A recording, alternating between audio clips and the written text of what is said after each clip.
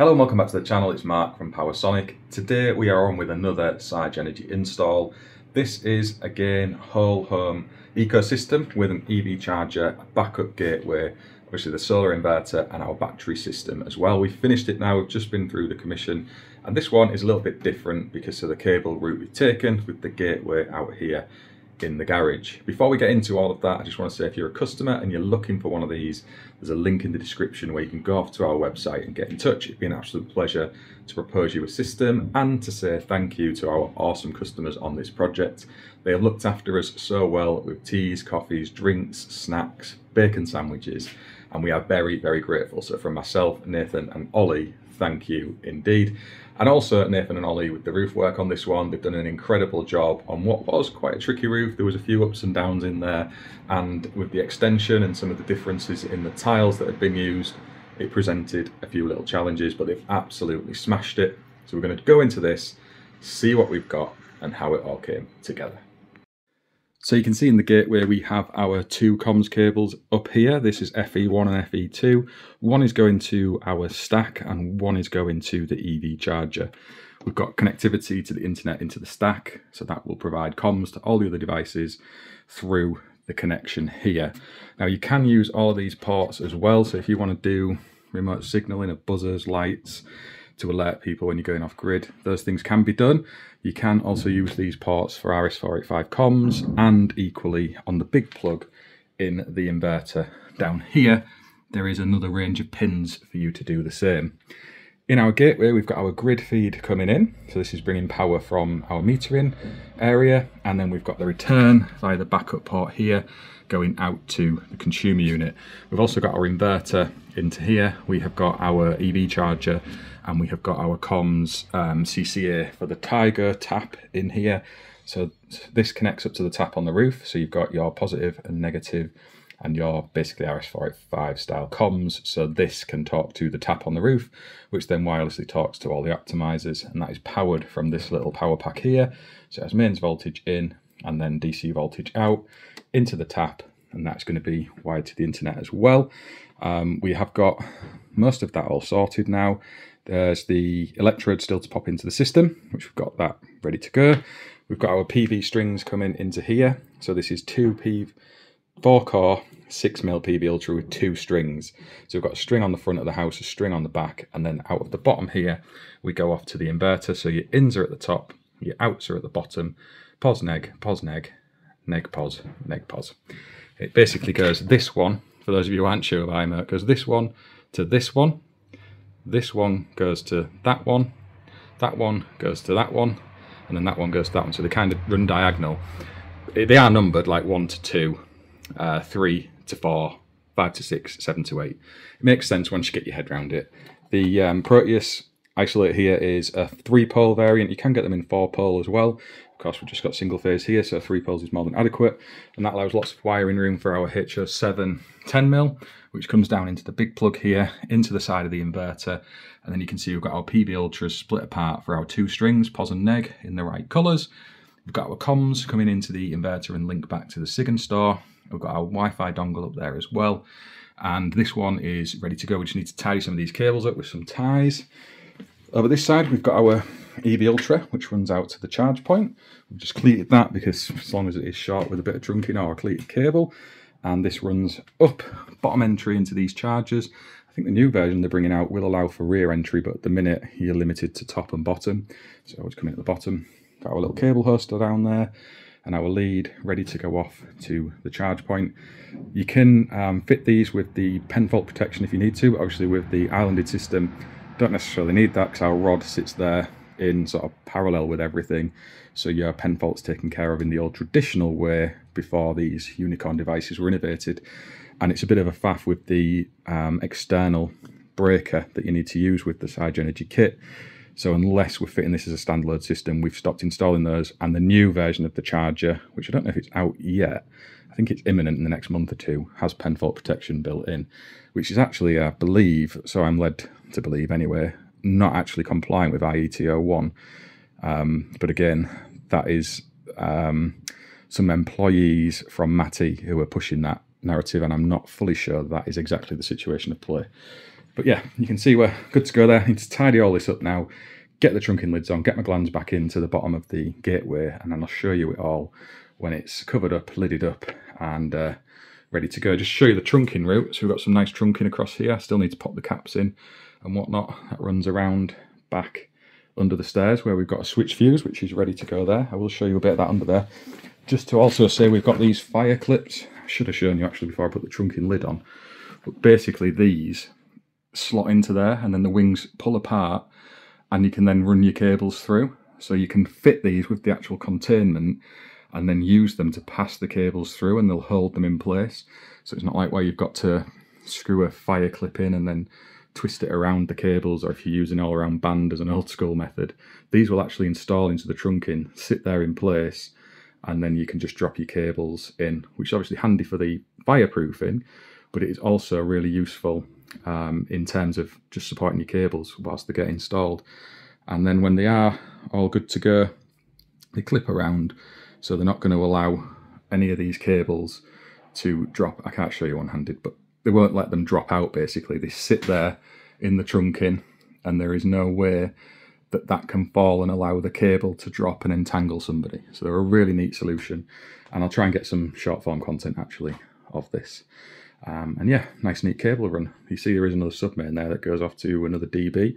They've not used any trunking on that one, and I believe there are plans for this customer to do some sort of conversion in here of sorts, so this may change yet, and that's why we opted to go along the ceiling rather than attached onto this timber here, because I think that's coming out, which made it a bit more of a faff. But fortunately, by luck more than judgment, we actually hit the timber right across this carriage. It was literally above the trunking, so that was an absolute bonus, because it wasn't part of the plan, it's just where it fell. So yeah, I'll show you it when it's finished anyway and it's all neatened up. But yeah, that's the trunking leading to one of the stairs, switch fuse to go in, which is going to fuse down to the grid input in here for us, because we have only got a 60 amp supply on this premises anyway, so we've got to drop that down to cover that off. So under the stairs here, you can see we've got our meter with an ice lid that was already in place, and we've got our main tails coming into our switch fuse up there. We then drop out from the switch fuse, 60 amp, over to our inverter location, and then we've also got the return from that, which runs into this consumer unit here, feeding power back into the house. Pretty straightforward. So we're fusing down the cables leading off to the inverter and gateway, and then allowing a safe return back to the house consumer unit. The gas is going to be redundant soon, and you can see we've got an old gas pipe in here, which is actually earthed as well, which is giving us a better reference in terms of rods. That is really giving us a low value of RA and ZE because of that bin in situ, and we've got a rod on the system as well, so we double bubble there. This is going to island very, very happily and nicely if and when the power cuts. Handy that the customer had already had the consumer unit updated, so we've not done this, and they'd even allowed a way for the PV to be connected to, but of course with the gateway we don't need that, but it was nice that it was there. And yeah, this all done and dusted, ready to go. So I thought we'd have a little look at the roof via drone footage. So we'll see, fire this up here, ready for launch. And I've got a lot better with this drone, it has to be said. You can see our roof up here with our 450 watt JA solar bifacial panels. And these look the absolute business. The new tiles you can see under the ridge, they're not our handiwork. They were there already, and we've kept well away from those. The roof is in pretty good condition, and half of it is actually an extension. But you can see the JA solars looking absolutely brilliant. We've got 12 on each side. They're on Vanderbalk Ace mounting, pest fixed bird mesh with Tiger optimizers underneath them. We've got all of our hooking points and clamps, end clamps and rails in exactly the right position for these particular panels, and they will sit up there now for decades to come, generating lots of green renewable energy for this homeowner and their family to enjoy. And you can see they've got a lovely aspect around their home as well. This is giving a total of near 11 kilowatts of generation. It is on a north-south split, which is another interesting one to observe and monitor in the months and years ahead. And we've got a growing client list of people who've opted for just those kinds of installations. And generally is what we're seeing around 55 to 60% production from the north side as compared to the south. the bulk of which is achieved in the summer months. And up on the roof here, you can see we've got our array on the back roof. The correct distance off the bottom of the roof line here, and also adequately spaced from the edge, is quite exposed on this, so we didn't want to get any closer than necessary on the edge spacings there. And running across over to the middle of the house, and shout out to Andy, our scaffolder, who's done a cracking job on the system up there for the guys to work on, allowing safe working access for us to get this kit mounted.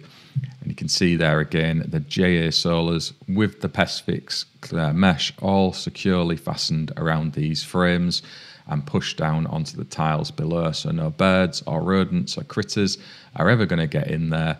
The cabling and panels are going to be safe from any damage from nesting birds or squirrels that decide they want to go and eat some insulation for lunch, and these will sit up here trouble-free for the long term. That is certainly the plan. And the Volk Ace mounting looks absolutely amazing with the new end clamps. We're big fans of that.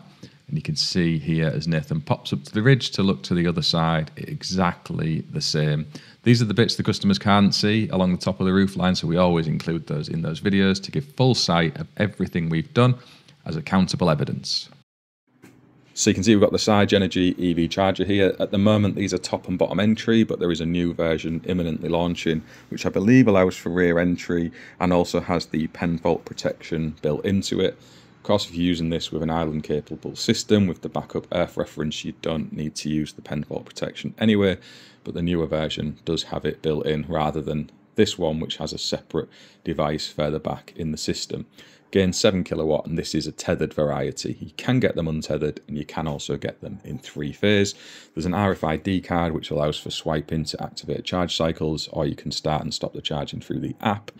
Or if you want, you can have it on free vend for anyone who just pulls up and plugs in. Of course, you can do solar divert, so if you've got excess solar power and you want to put it in the car, you can do that.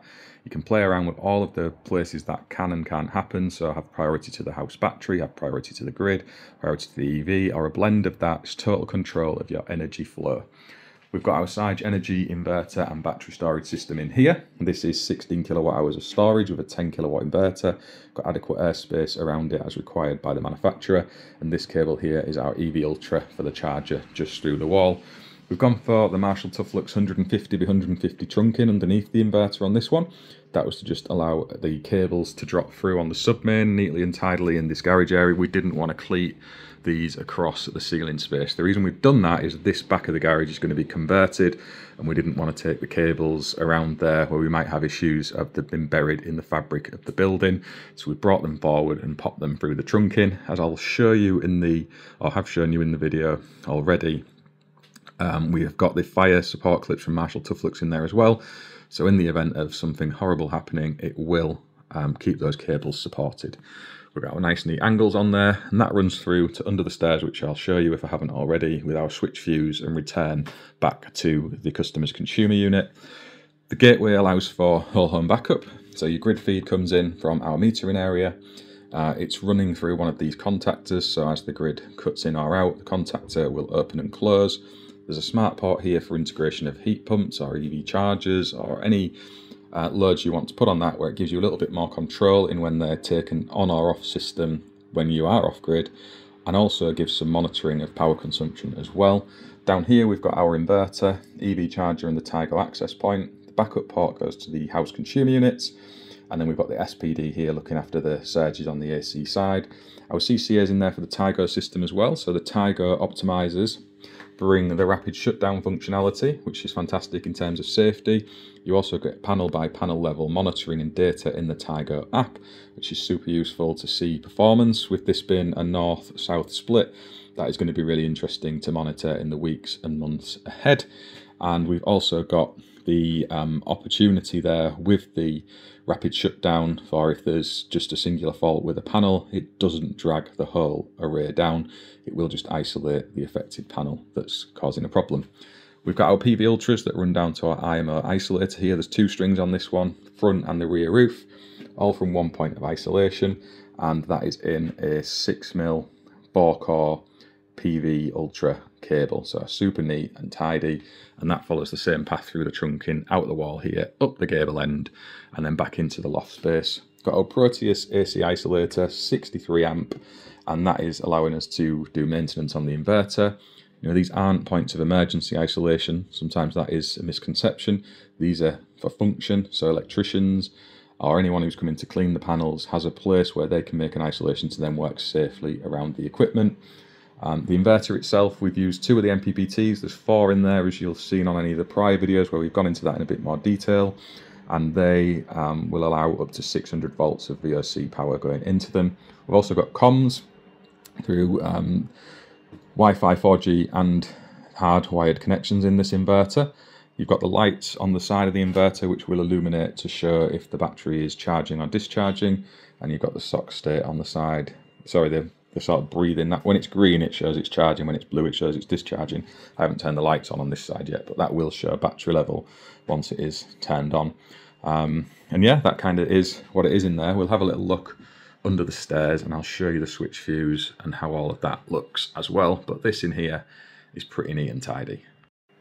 So I hope you've enjoyed a look through this system. I tried to give a good overview and flavour of how these things are overcome. This was a challenging one with the gateway in the garage, a little bit of a distance away from the main metering area, and with the roof having a few lumps and bumps in it. It took us 2.5 days in total. We could have probably done it in the 2 days, however we had a panel delivered damaged through the course of these coming out to site, and we had to go back to our HQ to get one of our stock panels, and that brought us into a 3rd day.